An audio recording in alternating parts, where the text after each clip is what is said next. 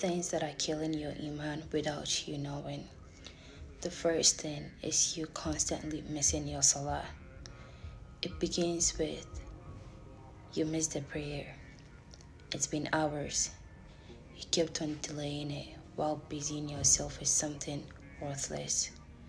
Guilt finally pushes you through to get up and make your wudu. And then finally, Shaitan whispers to you, it's been hours. Why are you making that salah now? It's pointless. Just wait for the next one. You miss that salah. It becomes a habit. You start now constantly missing all your prayers.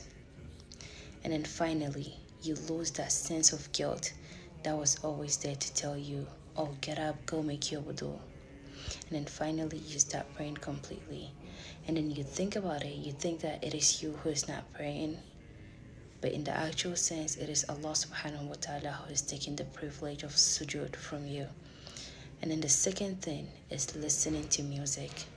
The Prophet ﷺ said among his people, there would be people who would consider illegal sexual intercourse, the wearing of silk, and then the playing of musical instruments as normal. When you think about it, music creates this auditory hallucination. So what am I talking about? So it creates this illusion that you're constantly listening to music even though you don't have any headphones on, or even though you're not listening to anything. And you take this into your salah while you pray. You just kind of like think about the music that you're listening to. So there is this phrase that says, you're what you eat. But then in this case, it's you're what you listen to. And the third thing I would say is surrounding yourself with the wrong people. So you might be thinking, I'm good. Like, I don't get, what's it called? I don't get influenced easily by people.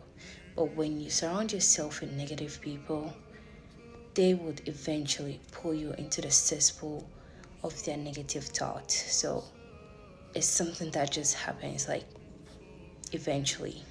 And the last thing I would say is you're not seeking Islamic knowledge. I feel like a lot of youngsters just like rose up and then found themselves just right into Islam because they saw their parents practicing their religion. But then you don't take the time out of yourself to really go into Islam and then to see if it is actually what you want, and not because your parents are practicing, so you have to practice not to make them disappointed.